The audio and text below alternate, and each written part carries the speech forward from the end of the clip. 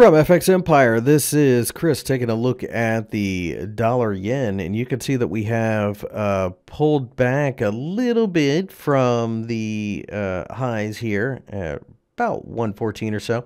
I think at this point we will find buyers below somewhere around the uptrend line, the 200-day moving average, or 112. I mean, there's plenty of reasons to think the support will come back into this market.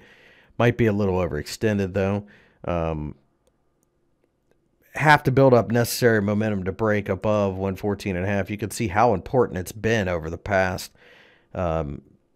several years, 3 years basically. So it's not a huge surprise that we're struggling a bit here. Would expect a lot of volatility in this area, but pay attention to the uptrend line and the 200-day moving average for support.